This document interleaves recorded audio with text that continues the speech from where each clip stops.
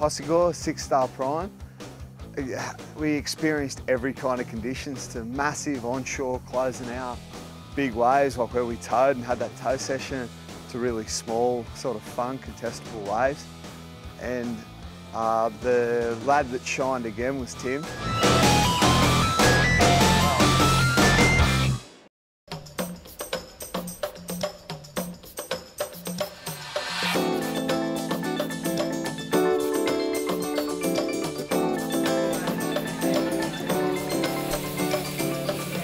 A nice little dinner with everyone from Red Bull, coaches, friends, family, guys from Paris, so look forward to having a nice meal.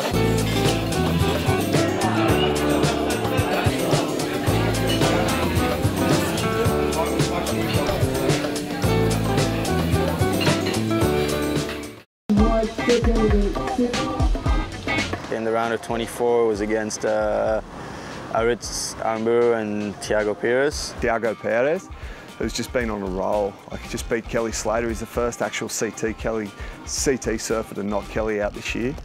And they had this heat, and it was already like he was in trouble. There was only 6 minutes to go, and they were surfing a shore break. And Tim needed like a really high score, like a 9. He was almost in a combination situation where you need 2 scores. And he just paddled out the back, like to this back peak, and he just read the conditions so well, because the tide before that hadn't dropped enough for this back peak to break.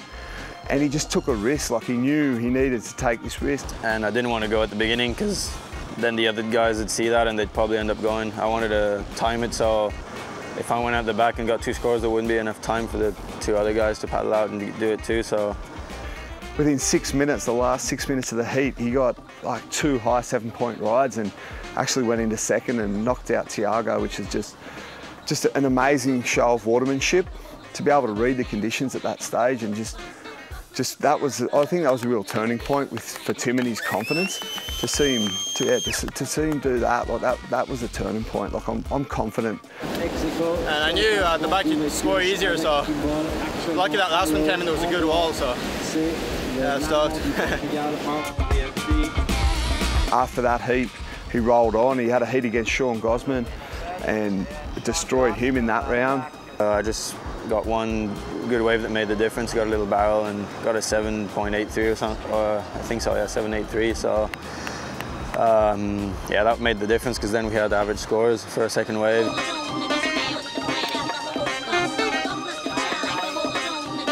In the quarters, I was against Marlon Lipka, who's a good friend of mine too, and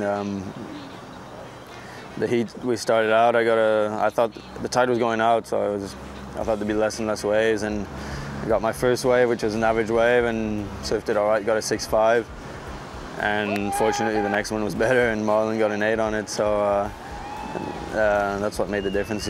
Marlon just got a bit of a start on him. He still had a good heat, but Marlon just got the waves and just knocked him out in the quarter-final. But 1,950 points, his second best result, and everything's on track for him for qualification. Hopefully we can have the job done in Portugal.